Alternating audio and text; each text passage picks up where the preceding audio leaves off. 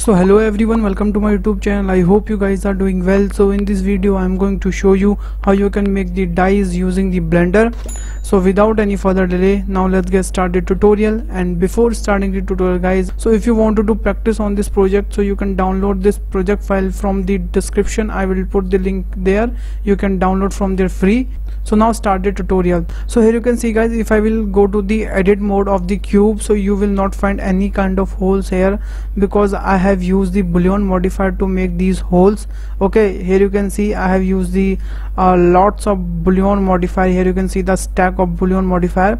Okay, and how I did this, so I'm just going to show you. And if I will do Alt H, so here you can see we have a spares which is I have used the as a boolean. Okay, so if I will hide this cube, so here you can see these are our spares basically. Okay, so I'm just going to start off from new file. So I'm just going to delete everything and start a new file.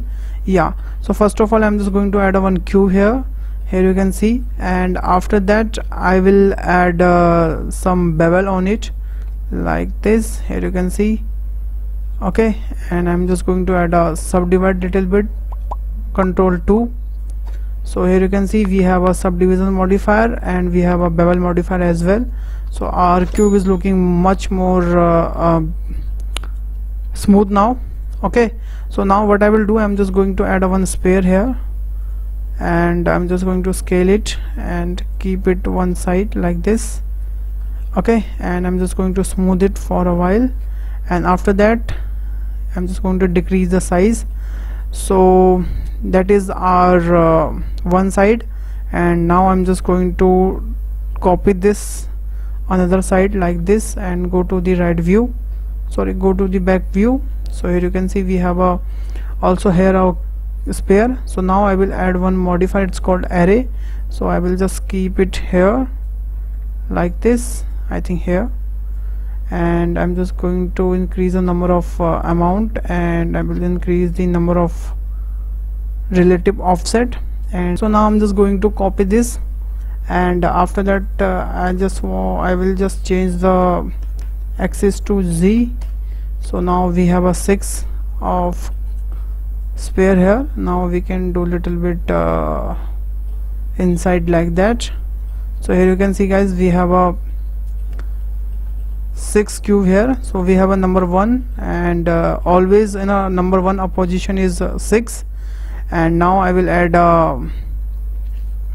number 4. So I'm just going to copy this and do y-axis, and I'm just going to rotate it like this in a 90 degree. Here you can see, and after that I will put it here, yeah, like this. Yeah, and I will go to the my right view. Yeah, and I'm just going to delete it one, and I will decrease the amount of 1, and I will increase the relative offset. And now I will copy it and change the relative offset to like this. So now we have a 4 sphere also here. So now I'm just going to copy it in other side, yeah, like this. So for that I will delete it, and I will add one more. I will decrease the relative offset, and I will put in a center like this. Yeah, so in a 4th opposition always a 3. Okay, if you see the real dice, so you will get to know. Okay, in a 6th opposition you will get 1, and in a 4 opposition you will get 3, and now we will make a 5. So for that I will do copy it to Shift D, and I'm just going to rotate it 90 degree, minus 90 degree, and I'm just keep it in a top view like that. So we have a 4 sphere also, but we will just copy it that one sphere, and we will keep it in a center of those 4 cube. So here you can see we have a here 5, and now we need a 2 1 here. So for that, what I will do, I'm just going to copy this like this, and I will delete one array, and I will rotate it 45 degree like this, minus 45 degree, and I will increase the relative offset. So yeah, so now we have a 2 also. So here you can see 1 2 3 4 5 6. Okay, so if you see the real dice, so you will always find the 6 opposition is a 1, and 5 opposition is a 2, and 4 opposition is a 3. Okay, and now it's time to boolean. Okay, so how we can do this? So for that, I will add a boolean modifier, and make sure you copy first all boolean modifier. So we have a 1 2 6 spare and one more extra for a 5, so we need a 7th boolean. So I'm just going to copy 1 2 3 4 5 6. Okay, so now I'm just going to add it. So here you can see I will just add a 6. I'm just going to close it. I will add a 1. I'm just going to close it. Okay, I will add a 5. I'm just going to close it. I will add a 4. I'm just going to close it. I will add a 2. I'm just going to close it, and I will add a 1. This is also I will close, and one more for that middle one. Yeah.